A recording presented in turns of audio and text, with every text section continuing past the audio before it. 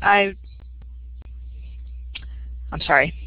recommend that you take a minute to go through the audio setup wizard under the tools menu found at the top left of the screen.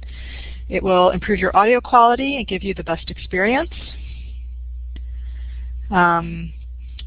If you might be interested in receiving follow-up information from us, I request that you please enter your email your email address into the chat box. We'll be sending information out to everyone after the webinar, and it will probably be the easiest way for you to get links to some of the resources that our presenters will be mentioning today.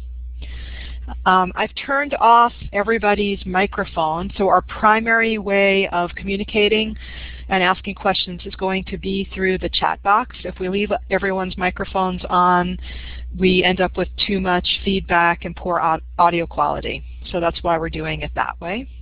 I'm going to be monitoring what's going on in the chat box during the webinar, and so if you have any questions or comments, please type them in.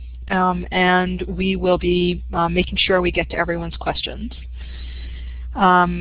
And so once again, our webinar tonight is Land Access for Beginning Farmers. It's the first session of a two-part series. The second session will be on March 23rd at 7 p.m. Tonight's session will focus on the basic concepts about holding farmland. We'll be looking at various options, including owning and leasing, kinds of leases, affordability, and searching for farmland. We have two wonderful presenters with us tonight. They are Ben Waterman, who's coordinator of the Land Access Program at the University of Vermont Center for Sustainable Agriculture, and Kathy Roof, who is co-director of Land for Good, which is a New England nonprofit organization that specializes in working land access and farm succession. A little bit about Ben. He coordinates the Land Access Program, and he provides consulting services to landowners and farmers on natural resource management, farm enterprise startup, farmland conservation, land use regulation, and farmland tenure. And Ben is also a beginning farmer himself. Kathy, who lives in Western Massachusetts, has worked for over 2 decades on beginning farmer and land tenure issues, and she also coordinates the Northeast Sustainable Agriculture Working Group. And with that, I'm going to turn it over to Kathy. Thanks, Beth. I'm going to trust that everybody can hear me.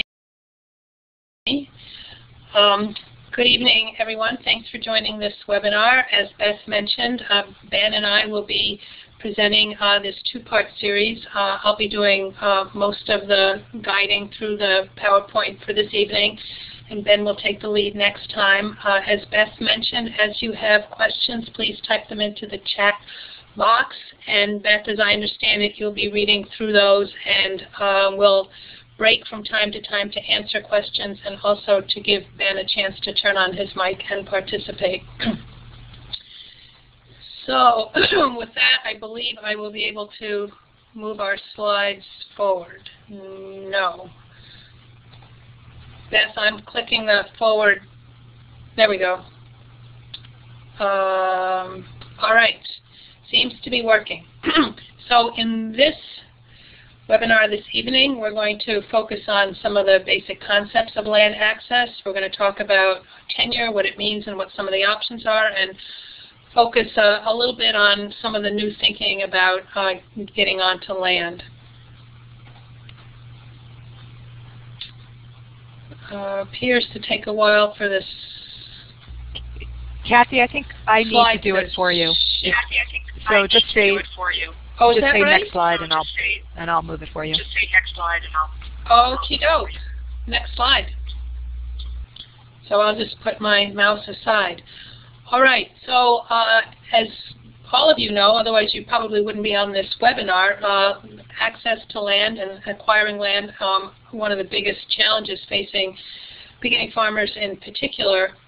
And so in our experience, what we really stress in terms of getting onto land and finding land and making decisions about land are two elements. One is very clearly understanding and learning about all of your options, which is a focus of this webinar, and then being really ready to acquire land in the strategy that makes the most sense for you. So learning your options and being adequately prepared to acquire land are two of the biggest things that you can do to make smart decisions about getting onto land. Next slide. So, if you've been searching for land or thinking about how to make a decision about land, you probably know some of these challenges. Certainly for many of us in New England, the cost of land is a formidable barrier, especially if you're thinking about purchasing it. Not only that, but competition for land, for development and other non-farming uses, as well as from well-established farmers in terms of renting land and driving up the price both for rent and for purchasing land. More and more farmers, perhaps many of you, come from non-farming backgrounds, so it's not like it was several generations ago where typically the firstborn son, but some, in general, a next generation person from in the family would acquire the farm, and many new farmers don't have farms to go back to or to just that easily take over. We know that the farm population is aging, and there are several studies that show that very few exiting farmers have adequately prepared for succession. In one study in Iowa, it showed that only 1/3 of farmers who were preparing to exit farming had identified successors. So the fact that farmers are staying much longer onto the farm, that fewer next generation people from within the family are taking on the farm operation, and that it's increasingly difficult to locate successors, means that there's a lot of farms out there that don't have adequate plans for them to be passed on. Another challenge is that there's sort of a culture and some myths around farm ownership, even within the farming community, that says that you're not a real farmer unless you own your farm. In fact, nearly half of farmers in the U.S. rent some or all of the land that they farm. So this notion of, that owning land is really the ultimate goal or the only bona fide way to be a farmer is really dispelled by fact and also by necessity. Next slide. More challenges. Oftentimes we talk about access to land and land affordability without addressing the at least equal challenge about acquiring affordable housing on or near enough the farm to make it a viable living situation and operation. Because the cost of housing in most areas of New England, is out of reach, even if you were to be able to score some affordable farmland. A couple of you early on, while we were waiting for the webinar to begin, talked about how to find land, and these days our depleted support infrastructure in terms of everything from extension educators to agricultural lenders to veterinarians to input suppliers, all of that has really is only a pittance of what it was a decade or two ago, and that's the kind of network, both formal and informal, that people relied on largely to find farms. So that's also another challenge. We've also found that most business planning courses don't adequately address land acquisition, that we feel that that business planning for the operation is critical, personal business planning is critical, and the third leg on that stool is land acquisition planning from a financial point of view. So oftentimes that's not adequately built in. There's an assumption that you sort of have the land and now you can start the business. Next slide. So what do we mean by tenure, and why is it important to think about it? Oops, could you go back, please? Thank you. Tenure is Latin. It means to hold, and what we're going to talk about this evening are that there are various ways to hold land, and the decisions that you make have as much to do about your personal and family goals as it is a business decision. About the placement of equity, among other things, but also your personal values about the nature of property, about ownership, about legacy. We've talked with many farmers, and you may know some yourself, for whom owning property immediately or, in fact, ever is not a high value, and there are groups and organizations that are, really advocate for some very alternative ways of thinking about property ownership, particularly in this day and age when we, really have some core questions about the nature of that kind of relationship to property. Next slide, please. So what are the basics when we talk about holding land, when we talk about tenure? There are essentially 4 elements on this slide. The first one being access. It seems pretty obvious, but in order to make a successful farm operation, you need to be able to not only get on that land, but use it in the way that you need to be able to use it. That may be only land, that may be buildings. You need to be able to have the responsibility and authority to manage that property and to use it in the way that you're going to build your business. That also means sufficient flexibility to change uses and to change the nature of the access that you have. Security is something that people talk a lot about, especially if you aren't able to own land or don't anticipate owning land. And security needs to be sufficient and appropriate to your business and to where you are in your career path. A lot of times people say, well, a 1-year lease or a 3-year lease, isn't adequate security. Often that's true, but if you're just starting out or you're not sure that you want to be doing the kind of operation that you are exploring, or you're not sure that that's where you want to live, or your fiancé might get a job somewhere else, you may find that a 3-year lease or even an annual agreement in that early stage of your career is sufficient and appropriate. So security needs to reflect what is best for you and your current situation. An equitable and clear division of rights and responsibilities is really critical. In fact, it's more critical than who actually holds title to the land. We'll talk more about that when we talk about leases and such. The final element of what you really need at the core are ways to address the issue of equity. And it doesn't necessarily mean that unless you're able to build equity, it's a lousy situation. You might find that a flexible opportunity on land where you're not able to build equity at the moment, but you place your earnings in another type of equity rather than in the land makes a perfectly appropriate sense. So again, flexibility, but thinking about equity, division of rights and responsibilities, adequate security, and flexible and appropriate access to use the property as you need to. Next slide, please. So when we talk about tenure options and variety of tenure situations, there really is a 2-pronged fork in the road, and it's either to own the land or not own the land. So unpacking each of those means really under what terms and conditions might you own or purchase to own land, and under what terms and conditions might you rent land in a situation that's best for you. What's really important in thinking about this in terms of tenure for yourself is that, as I mentioned before, you can own some land and rent some land. You might rent land now and begin to acquire land through a purchase over time. So what your tenure situation is going to depend very personally on what your family and business requirements are. They may change over time, and that's perfectly expected. Next slide. We'll go through this slide and then we'll break to see, Ben, if you have anything else that you would like to add or if there are any pressing questions, because I'm not able to look at the chat box and at the same time.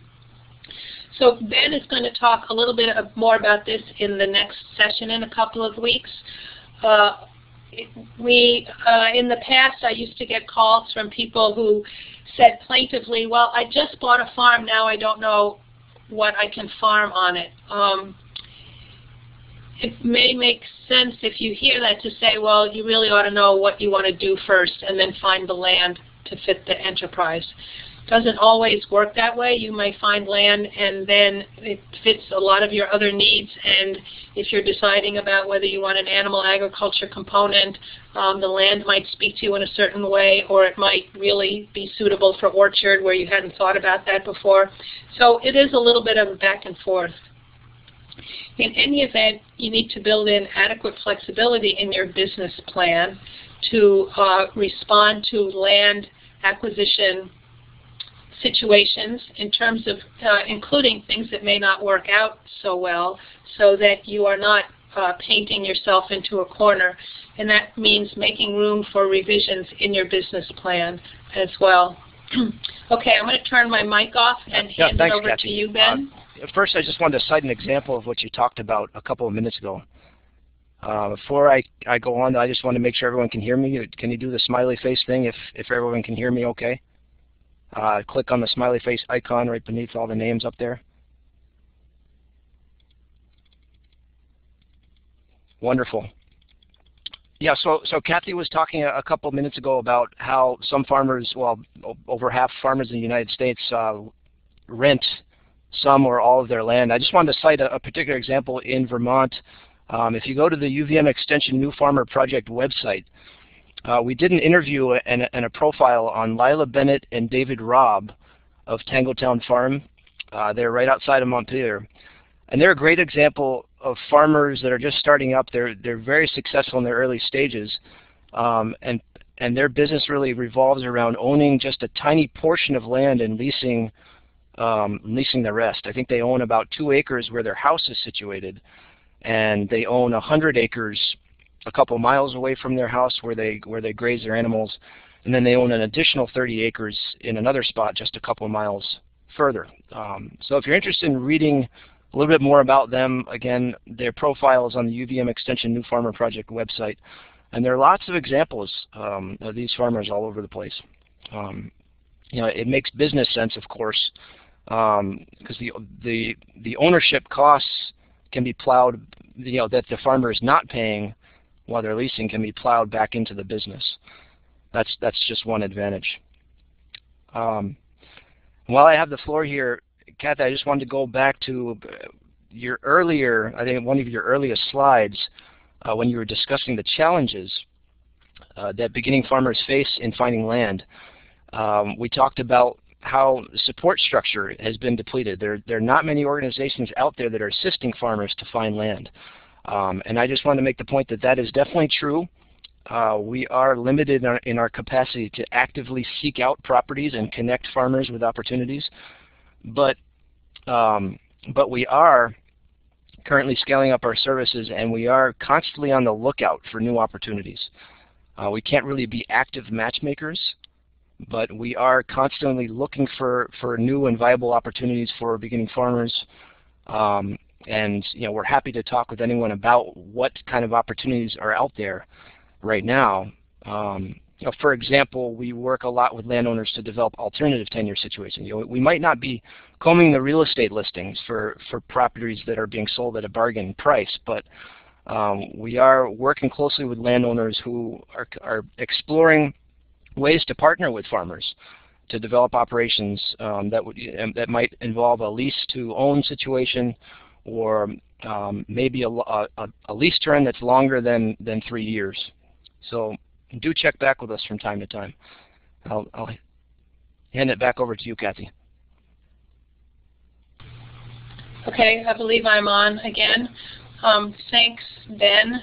And certainly a common question comes up about how to find land, and we're going to talk about that in a little bit. To me, I like to make clear that finding the property and evaluating a particular property for its suitability are only 2 of several steps in the land acquisition process. So acquiring land and finding land or looking for land are not the same thing. Can you forward the slide, please, Beth? Okay, so now we're going to get a little bit into what Ben just started to touch on. The fork in the road we mentioned before is either you own or you don't own. So leasing and renting are essentially synonymous versus owning your own land. The advantages of ownership you could probably all cite yourselves. Maximum security. Ownership is the ultimate in security, although everybody points out that even owning land, you don't own all of the rights to ownership. You know, the town zoning still has authority over what you can and can't do. There's eminent domain and so on. But by and large, you know, it gives you maximum security.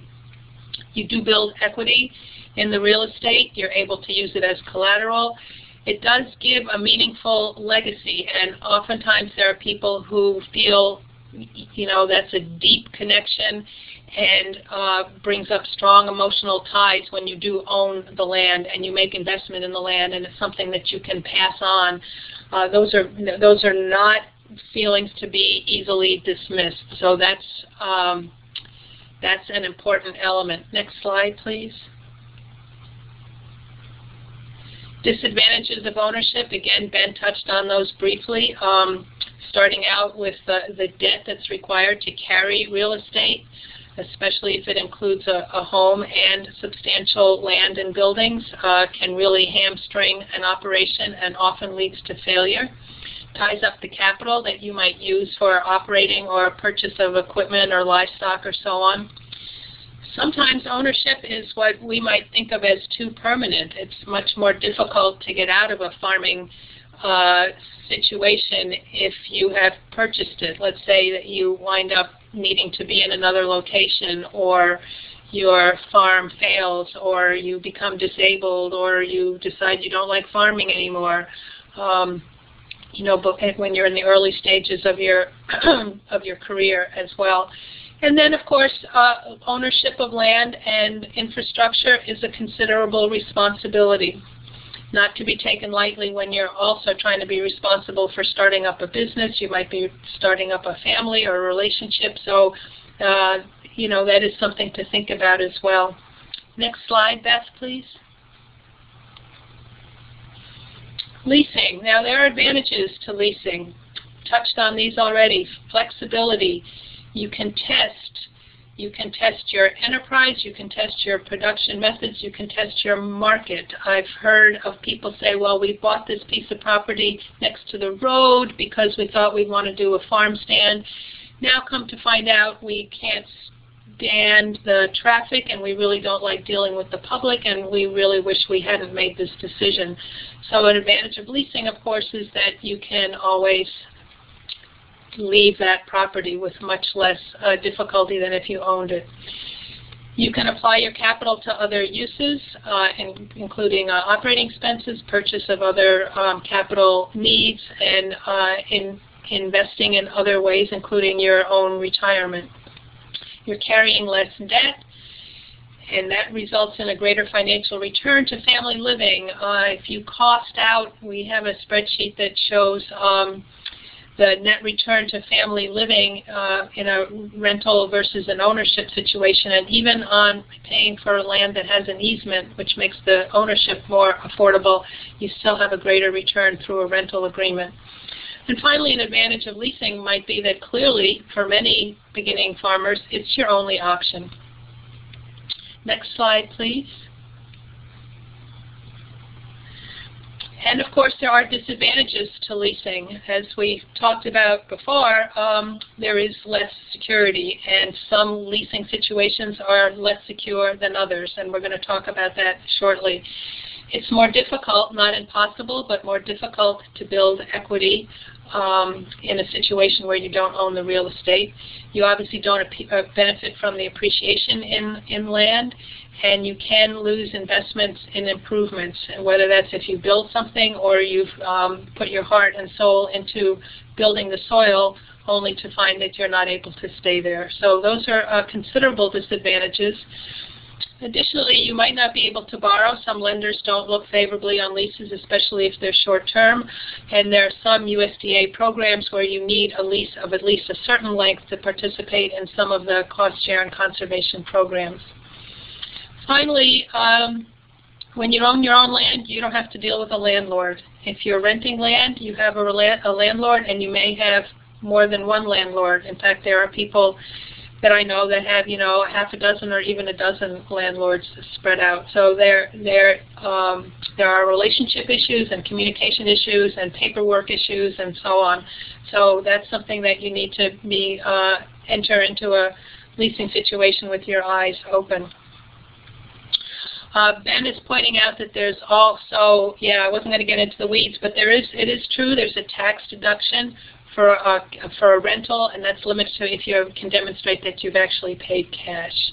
Thanks, Ben. Next slide. So before we get to ownership, are there any particular questions that people want to bring up? Or Ben, if you have anything you want to add, in which case send me a message and I'll turn my mic off. Kathy, this is Beth. Do you want to address the question of building equity while you're renting now, or that will come later? Okay. That's going to come later. Okay. So if people can be patient with that. We can be patient. Ben could be patient. Be a preview to the next webinar. All right, I guess I need to turn off my mic for that. Yeah, I just thought this might be a good time to break for a minute, Kathy. While you're mentioning financial readiness, I could just give a short preview to what's coming up in the next webinar in 2 weeks. So part 2 of this land access series will be on March 23rd at 7 p.m. And we'll really be diving into the topic of financial readiness. What are the considerations that go into business planning in preparation for land tenure? And what are the other considerations that you should be prepared to factor in to your decision making when it comes to owning land versus leasing? So we'll go over other topics that are not covered in tonight's webinar, such as all of the particular costs associated with owning land and the costs associated with leasing land, such as you need to budget money for repairs and maintenance. That would be your responsibility as a tenant still. We'll go through eligibility requirements of certain tax benefit programs, primarily the current use program. We'll use that as an example. The current use program is the major tax benefit program here in Vermont for farm owners who own agricultural or forest land, so we'll go through that. And we'll also get into what kind of tools and resources can be used for assessing particular properties. So this is kind of while you are searching, but after you've done all of this kind of homework, we're going to look at what kind of online tools and resources are available at your town offices that can be used to assess particular parcels of land while you're searching. So for example, we'll go through the web soil survey and other information that's useful for assessing properties in the context of farm viability. So I just want to put in that plug, and I'll hand it back to Kathy here. Thanks. All right, now let's talk a little bit about ownership. As Ben mentioned, there are certain critical elements that prospective buyer of a farm or farmland need to line up. Certainly financing for most people is an essential consideration, and we're not going to go deeply into detail on this, but just to let you know that part of your exploration, you probably look at conventional lenders, community banks, and so on. There are also government loan programs, particularly through the Farm Service Agency, that has a beginning farmer and rancher set of beginning farmer and rancher loan programs for real estate as well as for other capital needs and operating loans. And they also have a down payment loan program. In order to qualify for an FSA loan, you need to demonstrate that you were turned down by another lender, and they do have certain qualifications in terms of your management experience because, of course, they have to manage the risk involved in lending out public dollars. They do have a set-aside amount for beginning farmers, and they do encourage beginning farmers to come and speak with them. I've heard of a couple of examples of young farmers that have made some very creative and positive arrangements with Farm Service Agency. You do need some patience. You know, there are government forms and so on and so forth, but it could be a really good opportunity. There is such a thing as owner financing, in which the owner of the farm would self-mortgage with you. That can be an attractive option. And there is more interest on the part of unconventional partners, such as conservation buyers, individuals or groups that acquire land and then would typically, let's say, remove the development rights and then turn around and rent under favorable terms to beginning farmers. Often farmers who farm in a particular, stewardship-minded way. Sometimes those agreements are lease-to-own situations, which we'll talk a teeny bit about in a future slide. Sometimes those can be intentional communities. Even CSA members have gathered together and purchased property and then turned around and made it available to the farmer. So as we'll talk about a little later, under sort of creative alternative tenure, it's really important to think outside the box. Okay, so we've got a question here. What's the average cost range? So hold on to that question, because we're going to talk about determining rent in a few more slides. All right, can we go to the next slide? Oftentimes this question about what's a conservation or an agricultural easement, also known as a conservation or agricultural restriction, what does that mean to be on a property and how does it impact? There's a trend now in government to do this conservation. Okay, I'll follow up with that comment possibly offline. Probably most of you know what an easement or a conservation restriction is. It's essentially a lien on the property which removes permanently, typically permanently, the right to develop that land. Traditional conservation easements, also known as purchase of development rights programs, are either funded by public dollars through the state, sometimes with federal matching dollars, or by private groups such as land trusts.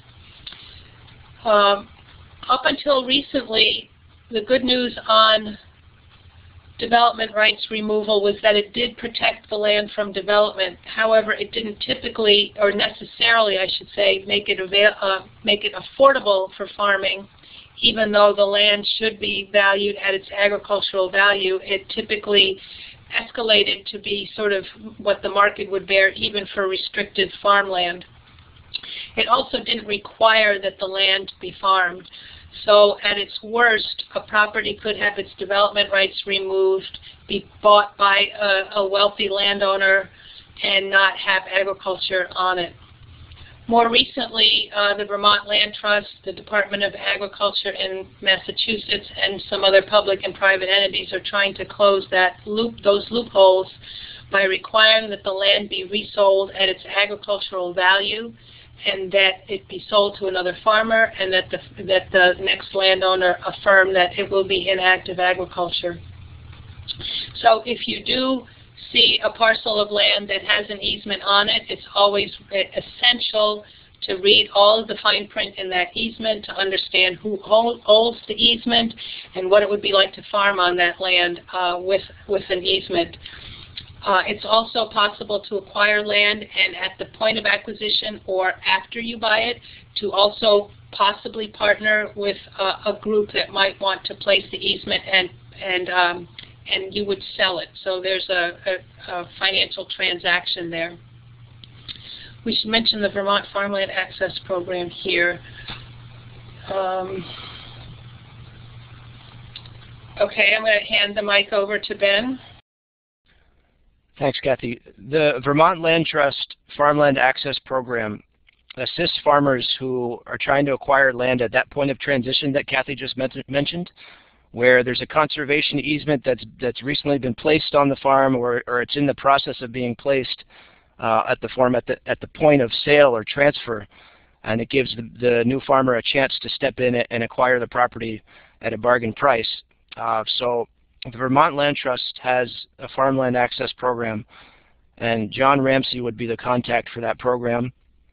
There are eligibility requirements to be privy to those kinds of opportunities. Typically, the Vermont Land Trust Farmland Access Program opens up those kinds of opportunities to farmers who have been in business already, who are somewhat well established and are on track to gross about $100,000 a year within the next 5 years.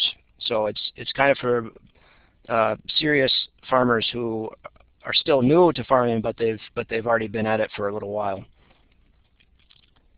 So again, John Ramsey is the contact at the Vermont Land Trust for that program. I'm sure he could give you many more details. Thanks. Thanks. Next slide, please. Okay, what's in a lease? For those of you who have just joined, if you look in the chat box, Beth, you might send some last-minute instructions for people to please use the chat box to enter questions, and also put your email address so that you can receive materials after the presentation is over. So, getting down to some concrete discussion, what's in a lease? There are 5 basic elements that constitute a legal contract, known as a lease. You have to name the parties to the lease. In other words, who's the landlord, who's the tenant. You need to describe the premises. What is it that's going to be rented? What are the boundaries of it? What is the term? When does it start? When does it end? What is the fee? If it's a cash rent, what is the arrangement? And then the signatures. So it can be as short as that. And that's essential to make it a contract. Next slide, please. So leases can typically also be more complicated, and depending on the length of the lease and the nature of the agreement, they can be quite long and complicated. Typically, a lease might also consider who's responsible for maintenance and repairs.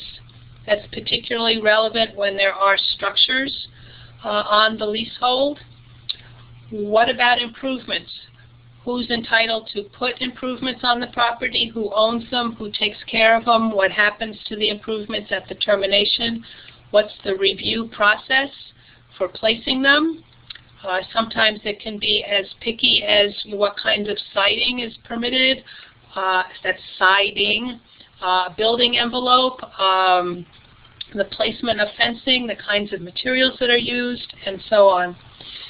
It's always an important section to describe as particularly and as generally as possible both the permitted and prohibited uses. This sounds pretty obvious, but sometimes it's pretty tricky to say, you know, what's permitted. Is it all agricultural activity? Is it what people call generally accepted agricultural practices? One person's understanding of that might not be the same as another person's. Is something prohibited? Is it only prohibited without getting prior approval? And so on. And keep in mind that I'm going pretty fast through this. There is a lot more to say. There are examples of leases on the Land for Good website and elsewhere. And there are groups such as Land for Good and others who can help draft and review leases. It's always good, especially with a more complicated lease, it's essential to have an attorney take a look at it just to make sure that all the I's are dotted. So other provisions in a more elaborate lease give you explain the provisions for renewal, extension, and termination. In other words, how do you end a lease term and start another one? How do you extend an original lease term? And how do you terminate? That's really important because there always needs to be, especially for the tenant, an exit clause. Just because you're in a lease doesn't mean that you're an indentured servant to that landlord. There always needs to be a way for you to get out. You have to give reasonable notice. You might need to return the property to a good condition. In other words, you know, remove your crop residues, put a cover crop, you know, take away trash, and so on and so forth. But you always should have an exit clause. Again, longer and more complicated leases require addressing liability and insurance issues. There always should be a discussion of what happens when either the landlord or the tenant default. In other words, you violate a term of your lease, how you can rectify that, what the process is, what the notification process is, and what happens when disputes come up. And even though the landlord and tenant might be in a very loving and harmonious relationship, disagreements and misunderstandings will come up, and it's always important to figure out how to address those in a fair way so that you're not anguishing when the time comes. Oftentimes, leases also have particular places where they address some of the stewardship considerations. Sometimes it's in the body of a lease. More often it makes more sense to refer to the stewardship considerations. And for that, I mean what kinds of practices, management practices, production practices, are going to be allowed or required in the agreement between the landlord and the tenant. An obvious example would be, does the landlord want the farm to be farmed under a certified organic regime? Does the landlord want it to be biodynamic? Does the landlord insist that there are livestock on the property or refuse to have livestock on the property? All those kinds of things can be addressed. Oftentimes, providing a conservation plan through NRCS or a similar land planning entity satisfies the need for the landlord to understand sort of what kinds of management is going on his or her property. Next slide, please. Okay, types. Oh, I'm going to pass it on. Ben, I'm just going to say that, and you can add to it later on. Ben is making an important point that a stewardship plan is a good idea regardless of whether it's in a lease or not. So that's absolutely true, and a landlord is always happy to learn about what you're planning to do and how the year went. I'm going to talk a little bit more about that in the landlord relationship slide. So let's see if there are any other questions popping up. Okay, so yes, the slides will be available. We'll also put them up on Land for Good. So let's talk about types of leases. This is pretty much of a laundry list of the kinds of leases that you might want to think about. First of all, people talk about oral versus written leases. In the U.S., the vast majority of leases are in fact oral, non-written, handshake leases. And although there is a strong culture around handshake leases, and they're very honorable and abiding among farming community members, most financial planners and legal advisors will say it's always better and sometimes absolutely necessary to have it in writing. Even those 5 essential elements that you can fit on half a page is better than having nothing at all. And more lenders and conservation program partners are requiring a written lease. So at minimum, have a written lease and not an oral lease if you can. Basic lease would be a short-term lease, and that's typically annually. A 1-year lease could be a 2- or 3-year lease and still be considered a short-term lease. A variation on that, which is quite attractive and not enough people think about it, is what's called a rolling lease, which means that you may start out with a 3-year term. At the end of the first year, it rolls and you have another 3-year term. So it gives you a long enough, it only gives you 3-year security, but it's always leading out ahead of you. A long-term lease can be, let's see, Chris, one thing I've been asked about this. Land for Good does have lease templates available. They are on our website. We also can make more of them available. We also will help you customize a lease for your situation, and we'll review any draft lease and help you negotiate it. So a long-term lease, anything more than 3 years, could be 5 years, could be 10 years, could be 20 years. The maximum is 99 years. It's not typical, but there are examples which I'll tell you about shortly. Anything over 5 years and certainly 10 or 20 years, you're going to need to have a lot more of the detailed elements of the lease that I had mentioned in an earlier slide. A ground lease, this is where we will start to talk about that notion of building equity. A ground lease is where the farmer rents the land but owns the improvements, or at least some of the improvements on the land. It's not very dissimilar from a commercial lease or from a condominium where you own the unit but you don't own the land on the unit. Equity Trust is a nonprofit based in Western Massachusetts that's done a lot of groundbreaking work in the area of ground leases, which have been adopted from, or adapted, I should say, from the community land trust model, in which a community land trust, in other words, a community organization, acquires land and then builds housing for people to own or allows people to build a home that they own. The advantage to that, of course, is that you own the improvement, the home or the barn, and you can build equity in that, and you turn around and sell it at the time that you terminate your lease. It's complicated, but it's happening more and more. There are several examples. You might check the website of Indian Line Farm. That's Indian Line Farm, or Caretaker Farm, or Live Power Farm, which is a farm in California. Indian Line and Caretaker are both in Massachusetts. They're complicated leases, but the advantage there is that you either sell the improvements to the next tenant. In some cases, you have the opportunity to sell the improvements back to the landowner, who might then keep them, use them, or turn around and resell them to a future tenant.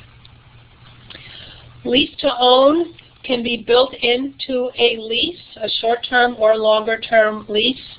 In other words, it means that there are two ways to do that, that you build into the lease a commitment for the tenant to purchase the land and a commitment for the landlord to sell the land at a time certain in the future.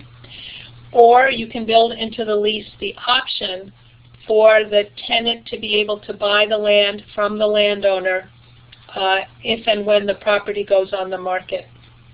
So two options within that lease to own. It is possible to assign the lease payments toward the initial purchase. And there are, a little bit of complicated situations of conditions about how to determine the price, the future price, and so on. I'm going to turn it over to Ben. He's going to talk a little bit about the nuances about the Thanks, IRS. Kathy. I just wanted to add a word of caution when you're developing a lease-to-own arrangement. The IRS can interpret this kind of arrangement as a sale.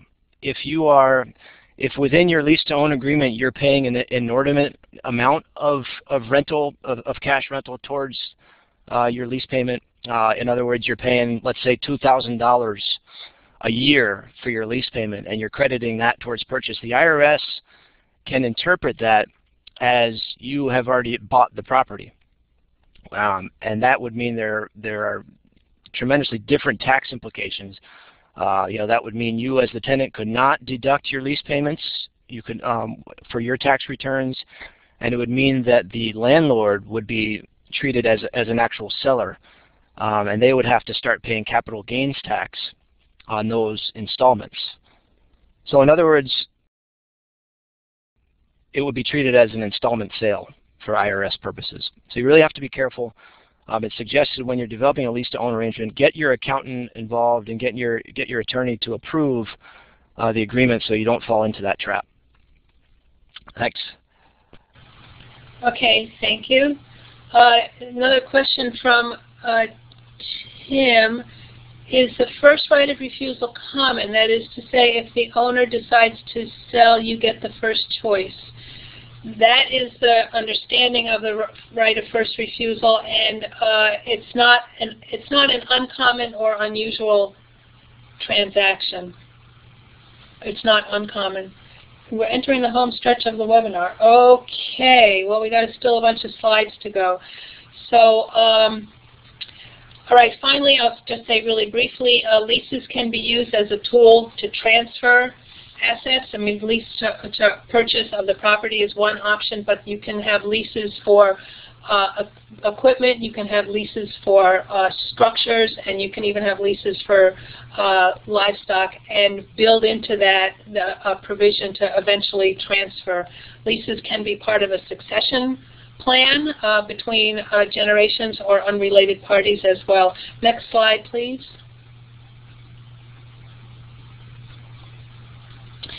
Types of rent. Very common question. Also how to determine rent, which we'll get into next. I'm going to hold off on questions. I'll take a couple more slides and then we'll get back to them. The most common form of rental payment is a cash rent. There are several variations. Another one, a variation on the plain cash rent, where you're paying a determined amount either on a monthly or annual or quarterly basis or whatever it is. And by the way, a lease can make a provision for an adjustment in that cash amount over the course of the lease. And there are some either simple or complicated formulas for that. A share lease is an arrangement whereby the landlord takes more of the risk in the operation by determining the amount of the rent in proportion to the success of the enterprise. So in a good year, a landlord takes a percent, and in a bad year, the landlord takes a percent. And that can either be in the direct crop or the monetary equivalent. A flexible lease is sort of a hybrid of a cash and a share lease, in which there is a floor amount determined that is a solid cash amount that's typically less than a cash agreement. And in addition to that floor amount, there is a flexible share amount. So in a good year, the landlord makes out well, and in a bad year, the tenant only pays the floor amount. In-kind is always an option. Ben put up that caveat about how the IRS looks at cash versus in-kind. I'm getting distracted by the chat room here on my left. In-kind, you can offer services. You can offer a CSA share. You can offer cordwood. You can offer to keep the back area of recreation trails clear and whatever. So you can offer to do repairs. There are possibilities there. I believe that the webinar is on until 8:30, unless I am mistaken. Beth, you might want to clarify that for us. Is there a way to simultaneously? This is Beth. We can keep on going until 8:30. And just for people who may have thought it was going to go for just an hour, the webinar will be recorded, and it will be on our website at the New Farmer Project website. So if you aren't able to stay through to the end, you can pick up the last half hour through a recording. And also, if I don't get to everybody's questions, and I imagine the same would be true for Ben on this webinar and the next one, we'd be happy to pick up on them. If you've given us your email address, we can talk by email. So next slide, please. Determining the rent, very popular question. There are a number of ways to do that, and other resources that spell it out in a little bit more detail. Very briefly, there is the market rate, which is simply to say find out what other people are charging or paying for similar situations. It used to be that the USDA kept an average by county for irrigated and non-irrigated cropland and for pasture land. They no longer do that, but sometimes extension educators or local USDA field offices do have some sense of what the going rate is for a property like what you're looking at or considering. Sometimes landlords use a formula called the DIRTI-5, the Dirty Five, which stands for depreciation, interest, repairs, taxes, and insurance. The landowner's carrying costs. Once those are calculated, the landlord would charge the equivalent. Now, sometimes there's a big disconnect between what it's going to cost the landlord to carry and what a beginning farmer especially can afford to pay. So that's where some negotiation happens in terms of whether the landowner is in fact willing to, subsidize, or whether there's some in-kind exchange going on. Another way to calculate rent is in fact based on the resource capacity of the soils and some of the other natural factors on that property. Can I repeat? DIR, depreciation, interest, repairs, taxes, and insurance. Thanks for asking.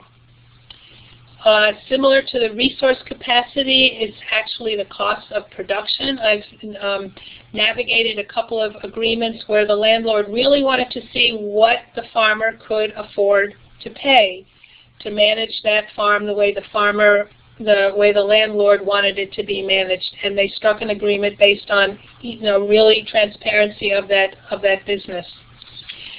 So along with that, sometimes a landowner will have social goals, like wanting to underwrite the startup of a young farm enterprise. I've heard of farm owners who will not charge any rent because of the current use tax benefit that they get by having their land in active agriculture. That's something that if the landowner isn't familiar, you as a prospective tenant should always point out. I believe every state, at least the ones we're talking about, have current use taxation where the property tax for a landowner is much lower if it's in active agriculture, and that active agriculture has to be described, and it's by income or sales. It could be by acre minimum and so on and so forth, but not to dismiss that many landlords will have social and unique financial considerations that might go into calculating a particular rent. Next slide, please. Okay, so who are all these landlords? What's fascinating in this research that I did a couple of years ago is that nationally nearly 90% of farm landlords are not farmers. So what we are led to understand by that is that there are a whole lot of people out there that own farmland that may or may not know that much about farming. They're increasingly removed from their farm properties both geographically and generationally. So they may need more information about what it means to have their land in agriculture, what it means to be a farm landlord. So there's a lot of negotiating that needs to be done as well. Sometimes non-farming landlords are called absentee landlords. However, it is as likely that they might live there, but they're not farming. So they could be resident or absentee. Several kinds of categories of landlords. Private land owners, who include farmers. Oftentimes farmers will rent to other farmers. Most of you, I'm sure, know that. There are also a wide range of private non-farming land owners, people who have inherited farms, people who have purchased large properties, second homes, investments, and so on. Organizational landowners could include land trusts, religious organizations, educational institutions, schools, colleges, and so on. We have been a part of a negotiation between sisters of a particular order who own farmland in eastern Massachusetts, who have very high stewardship and social goals for their organization, and they made a very attractive rental agreement with a farmer who will then be able to purchase the land at a very affordable price down the road, and also the land will be restricted. So Ben is letting us know he's going to go into detail about the formulas for determining rent as well from the landlord's point of view. Public land is also not something to be dismissed if we're talking about kinds of landlords and where to find land. Oftentimes, municipalities have acquired agriculturally capable open space and come to find out they don't know quite how to manage it or what to do with it, and it's overgrown, and a win-win situation would be for a farmer to come along and say, look, I can manage that, I can keep the view shed open, I'll keep the stone walls in good repair, and I will produce food for the community. All states also own land, either through departments of correction, through departments of education, hospitals, and so on. So that's also another source. Massachusetts has a whole program devoted to renting land to farmers. I'm not as familiar in other states, but I believe most of them have similar kinds of opportunities. Next slide, please. Working with landlords. As I mentioned before, it is all about relationships. From the start and how you present yourself, with clear goals and a business plan. You might need some references and a resume. It doesn't mean you have to present every element of your business plan. You have proprietary rights, but the landlord is making a really important relationship with you and a really important commitment, and so he or she has the right to learn about you and understand where you're coming from, how you imagine farming. Your presentation is important. We worked with a young farm couple who was looking for farmland, and they put together a little flyer about themselves, and it had a photo of them, and it talked very articulately about their farming goals. It had some examples of how they've succeeded in the market, and it was a very effective communications tool. So don't underestimate or take lightly how it is that you come across to prospective landlords and how you communicate with them. Always very important at the outside to clarify your goals and expectations, as well as asking the landlord to be clear about theirs. All along the way, after you've negotiated a lease, and annually or monthly or whatever your agreement is, to keep in communication. Let them know what's up, both the troubles that you've had, something's leaking, you've had a trespass or whatever, and also the successes. Had a wonderful year, found a new, endangered lady slipper, whatever it is, to let them know that you're caring about their property. The negotiation is ongoing. You're always going to need to figure out, okay, who's fixing this broken window, and so on. And don't forget periodically to celebrate the fact that you actually have negotiated something that's working. Understand that there are cultural differences, especially if you wind up with a landlord that isn't familiar with farming and doesn't have a farming background and doesn't understand why you don't have health insurance, or that you have dreads, or that you don't have a tractor and you like to use hand implements. Have them, understand and learn about you, and also understand that they may have some differences that, in terms of values or presentation, that are not familiar to you as well. And when in doubt, and at the beginning, always get assistance for how your lease is going to be negotiated, for whether you have all of the details, what happens when you hit a stuck spot, do you have legal questions, do you have financial concerns, and so on. I have a flashing here that there's one of 43 hands raised, but I don't know what that means, Beth. Let's take the next slide. Okay, looking for farms. As I mentioned earlier, looking for farms, searching for a farm, finding a farm is obviously one step in a multi-step process. Make a plan. Figure out what it is that you're looking for, whether you're going to look to purchase or rent, whether you're open to both possibly. What in your scheme of things, I always like to think about what's necessary, what's desirable, and what's optional. I can't tell you how often a farm seeker has come to my attention and says, well, I'm looking for a farm and I'd really like to have 10 acres, and it'd be great if it had a little farmhouse on it with a front porch, and it'd be nice if it had a view, and it'd be great if it had a little pond and so on. Coming into a search, not being able to distinguish what you absolutely need from your fantasy is a setup for your failure.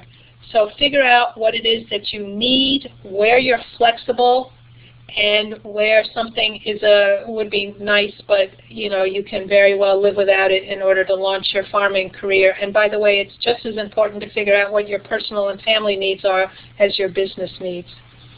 So where do you look? Certainly your personal network. If you have CSA members, check with them, family, friends, and others, community, people, neighbors, and so on. Linking programs can be one source. They're helpful. They are, in all candor, sometimes not as helpful as they might be. The properties might be dated. They're not always able to carry through in sort of all of the support work that's needed, but they're definitely valuable for looking at where properties might be listed, and sometimes you can get some additional support there as well. Land trusts and other conservation organizations have their fingers on the pulse of conserved properties, certainly, and some land trusts specialize in agricultural properties, and so they're really a good resource. Real estate agents, is the agent an agent for the buyer or for the seller? I've heard people have a lot of frustration with real estate agents. Mostly they're not specialists in agricultural properties, but if you do find one that is and does care about farming, certainly that would be a good source. Ag commissions and conservation commissions also at the local level know about what's out there and may have their feelers out Kathy, for you we have as a well. bunch of good questions Next slide, coming please. in. Can I'm we going to look take at a break? these chat questions. Yeah, Kathy, we have a bunch of good questions. Okay. And can we take a break? Yes, certainly. So let's see. What is a linking program? I'm very sorry. A linking program is a program in which at least a list of available farm properties is maintained, and that list is derived from whoever has a farm property that decides to list with that program. In New England, we have New England Land Link. Connecticut Department of Agriculture has a Connecticut Farm Link program on its agency website. The Maine Farmland Trust has Maine Farm Link program. Vermont used to have a Farm Link program, and Ben is working hard to reinvigorate it. Raffle, a local program in Vermont, I believe has a small list. And that is it for linking. There's a linking program in New York State, and a couple of land trusts in the Hudson Valley have lists as well. So that's basically what a linking program is. Some of them also have other services. They try to make a suitable match between seekers and owners. Sometimes they provide assistance such as business planning, estate planning, lease design, and so on. So it's best to check the individual program and see what they can help you with. Let's see. I have a lease with the state of Rhode Island. It's hard to communicate with them. Any tips on establishing better lines of communication? Katie, I'd be happy to talk with you about that. I've talked with somebody else in Rhode Island who expressed a similar concern, so I'd be glad to talk about your situation in particular. I don't know whether you mean communicating with them, it's hard to reach them, or it's hard to get a dialogue going, what the hardships are. So it's a little bit hard to answer that question. Ben is pointing out that the Vermont Agriculture Land Access Database will also be launched really soon and enable farmers to search for opportunities online in Vermont. When you lease land to farm, do you generally live there too? Well, that's a good question. It really depends. I can't say generally that would be true or not true.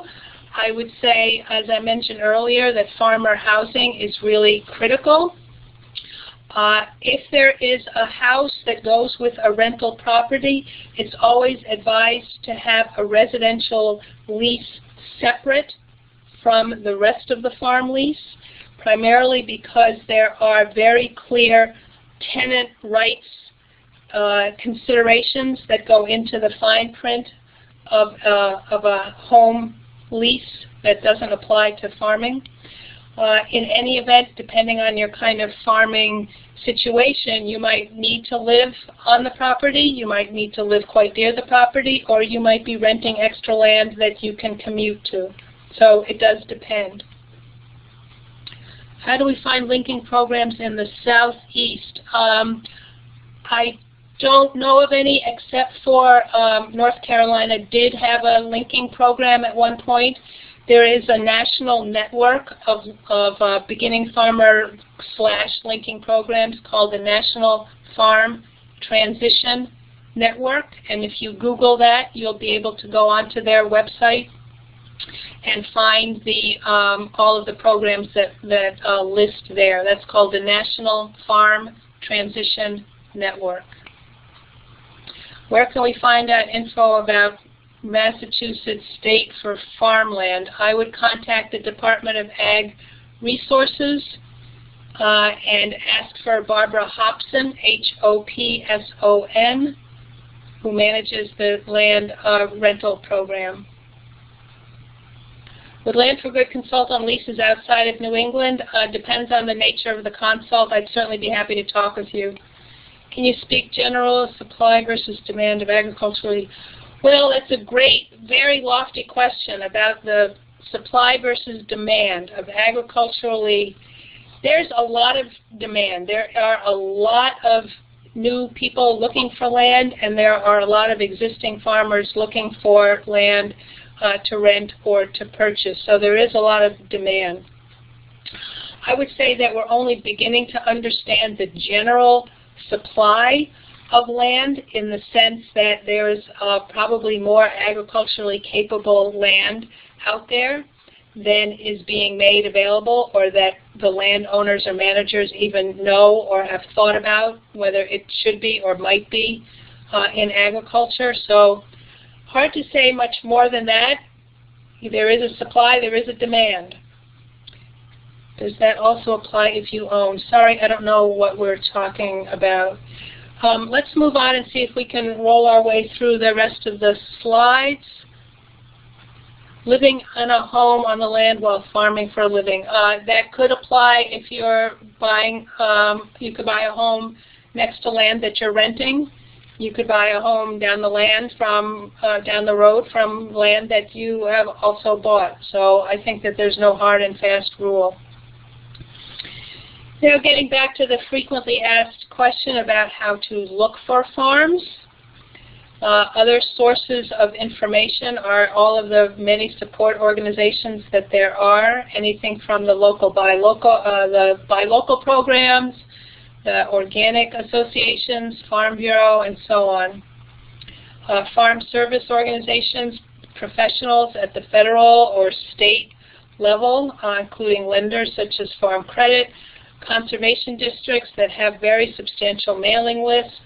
Extension, of course, has local offices in some states, not in all states.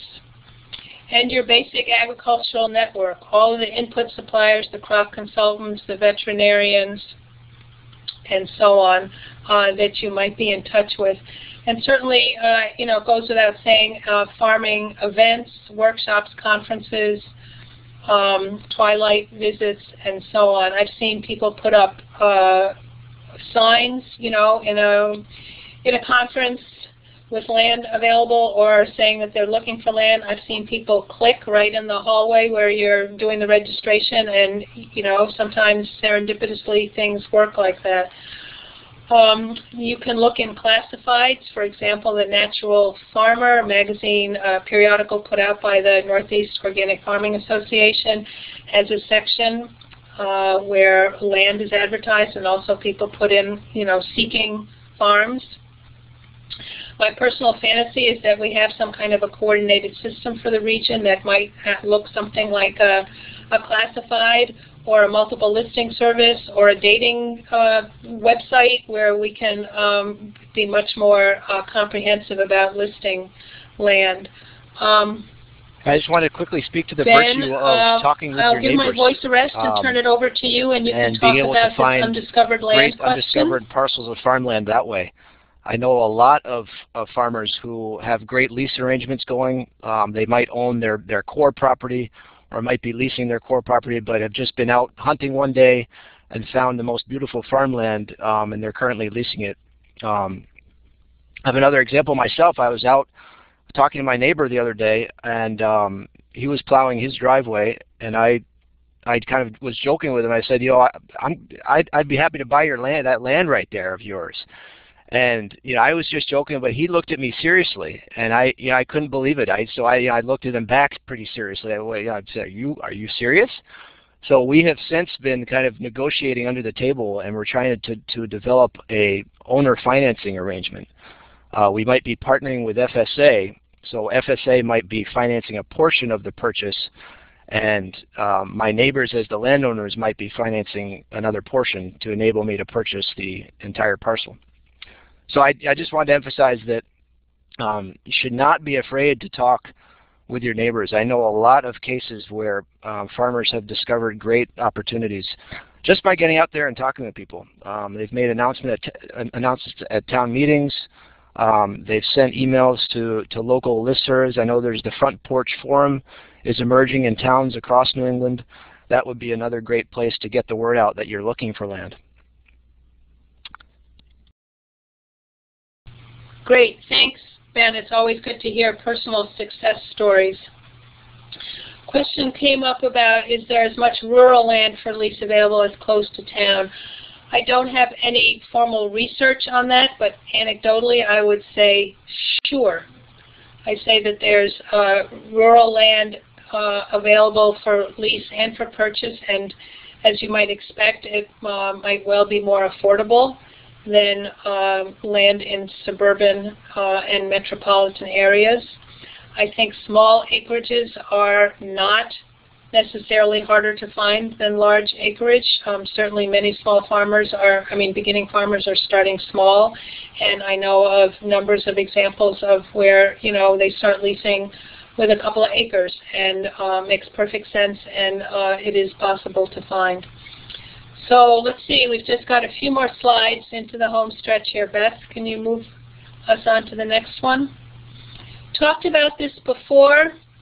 When you're looking for farms and you've come upon one in terms of assessment, to think about what's necessary, desirable, and optional, and then to work your way through one or more checklist tools, and Ben will be talking about that in the next webinar session. Next slide, please.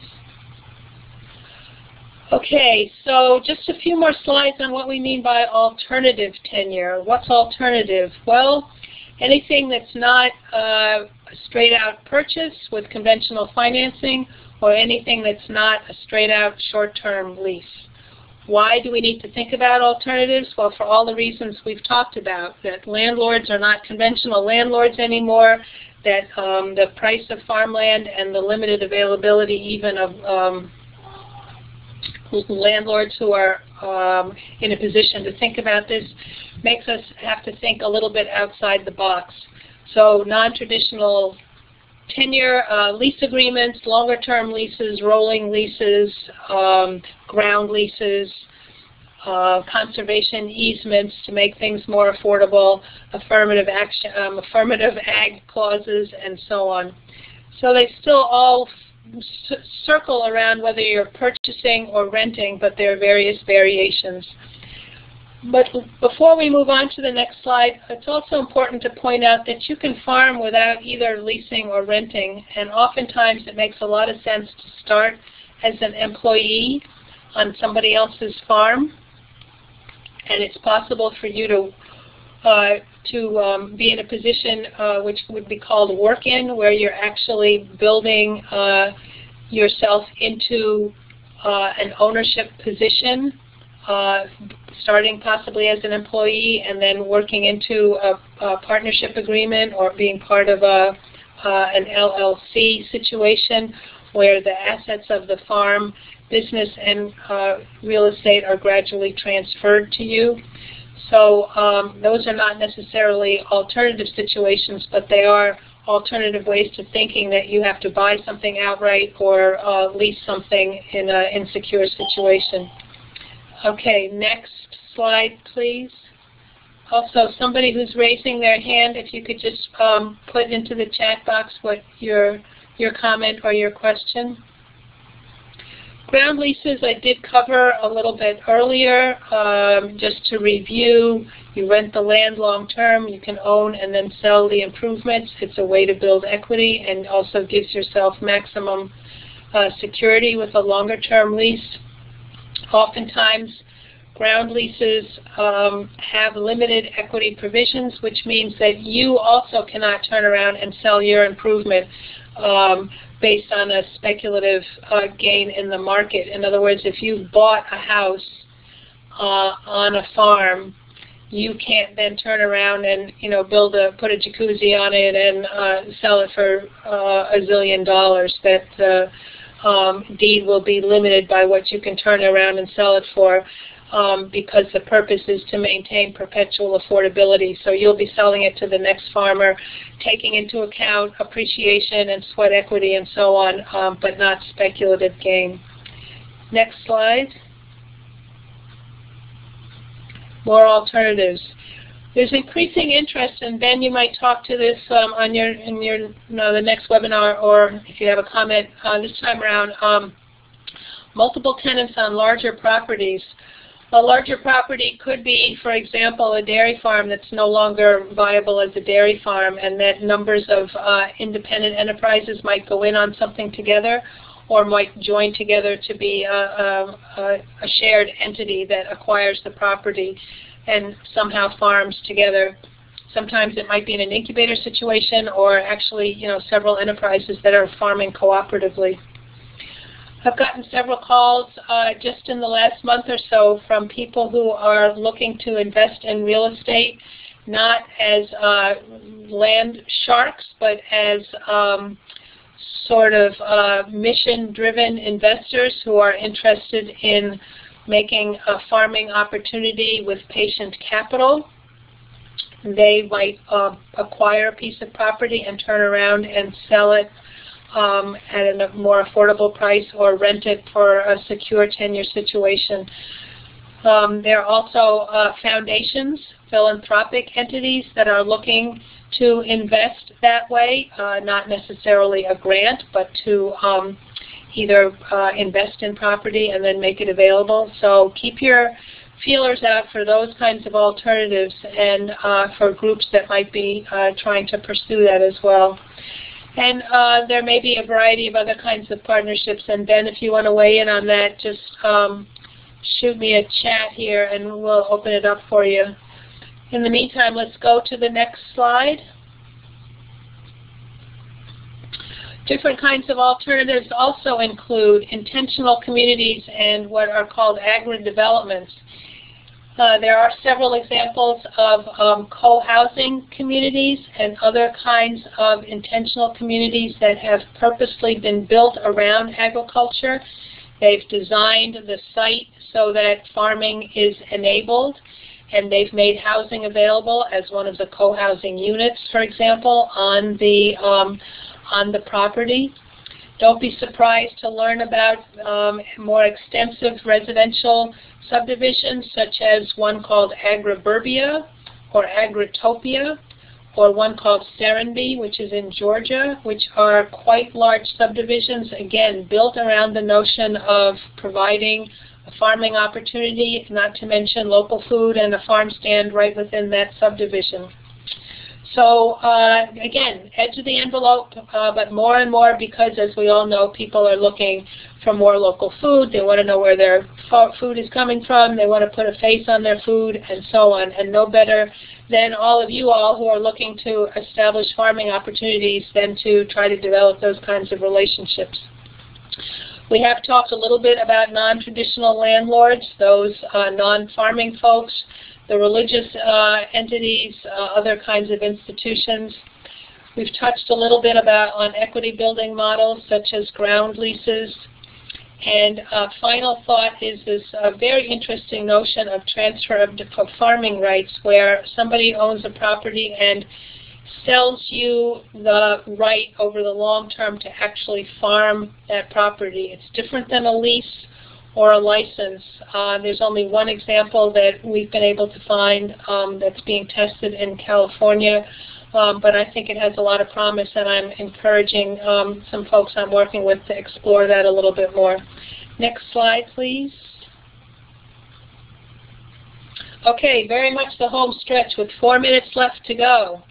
So Land for Good, there's our website. We do have a tutorial, online interactive tutorial on leasing.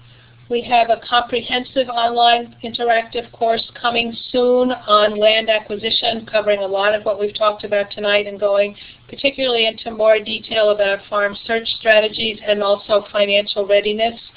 We do have several sample leases and a bunch of links related to this. We do individual consulting, and we hold a lot of workshops in the region. Next slide, please. Other resources include a guidebook called Holding Ground, which is published by the New England Small Farm Institute. It's not available online. It's only available for purchase. It is a very comprehensive book about ways to hold land that are not owning. So a lot of what we talked about here, lots of sample leases, case studies, long-term leases, short-term leases, speaks to landowners, gives example stewardship provisions, and so on. I mentioned earlier on Equity Trust. They have an online document, guidebook called Preserving Farms for Farmers. California FarmLink is a FarmLink program that's very progressive in its approach to making land available, and they have also only hard copy book called Farmer's Guide to Securing Farmland. Online, there is a curriculum about land tenure at that URL. And then there's a guide to the business of farming in Vermont, which is made available through, I believe, the UVM website as well. And Beth will be able to provide that URL to you, all of you who have given us your website. So that is it. There's my email. I welcome custom email questions from you and anything that I haven't answered. So thank you. I appreciate your feedback. And I'll turn it back over to you, Beth. I can see we have a last question or two coming up. Very general idea of cost to lease per acre or otherwise. Very general idea of cost to lease per acre or otherwise. Yeah, really common question, and it's really hard to say. An acre of good vegetable bottomland could be $100 an acre. It could be $400 an acre. It could be $75 an acre per year. More marginal pasture land could be $35 an acre. You know, it really, really depends. So don't quote me, but, you know, so it's sort I'm going to just wrap things up here. This is Beth again. So thank you all for participating. I'd like to remind you all, if you haven't already, to enter your email. I'll leave this open for a few more minutes so you have time to do that. Also to remind you that our next webinar is on March 23rd at 7 p.m. and we'll be going into more details on many of these topics. And I'm just curious where many of you are from. So if you have a minute and you can just type in the state that you're from, I think that would be really interesting for us to know. So thank you very much, and we're going to sign off. So thank you very much, and we're going to sign off. Bye-bye now.